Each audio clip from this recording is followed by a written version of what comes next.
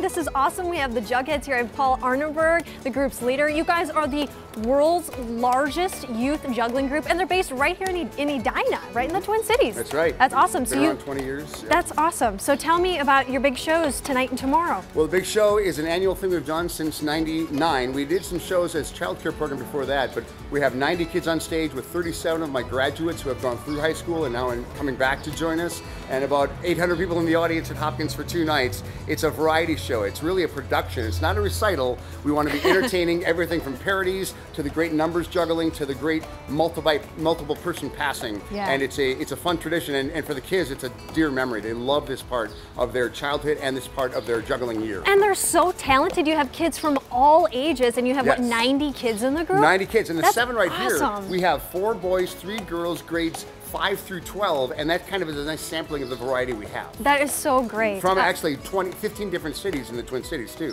And we don't just draw from Edina. In this group alone, there's 5 different cities in this group. That's awesome. Yeah. So tickets are still available for your shows? Yes, there's tickets at the door tonight and tomorrow night at Hopkins High School at 7 o'clock. Okay, so I have always, as I told you before, I've always wanted to learn to juggle. As a kid, just did not work out ever. Yes. So you were showing me some basics, and nor Yes.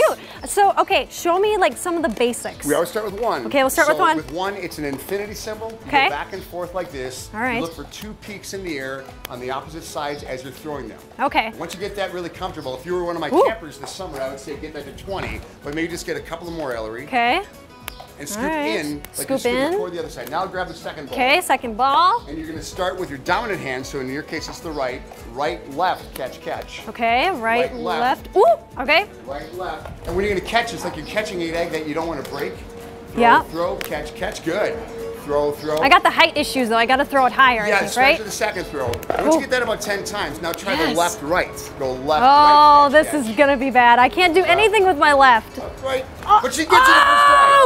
woo! Okay, The cool. third throw this is totally the biggest builds challenge. confidence. Yes. I'm so confident right now. I love this. It's the 1, 2, 3. That's the basic flash for 3-ball juggling. Okay, so 1, 2, 3. 1, 2, nope. Oh, she almost got close, knocked down. close, Nice. close, close. Do it Awesome. again. Okay, 1, more 2, time. 3, catch. All right, 1, 2, 3. 3. Oh, So close. close. Just higher on the third one. Okay. Throw. All right, all right. It builds muscle memory. It builds brain, gray matter, hand-eye coordination, and confidence. Confidence. Yes. Yes. Awesome. And look at these kids, how confident they are. We are going to talk with the kids coming up throughout sunrise. You Awesome. guys, this is so much fun. Yes, it's I think great. I'm going to skip the rest of my live shots and just hang out with them. Chris and Lauren.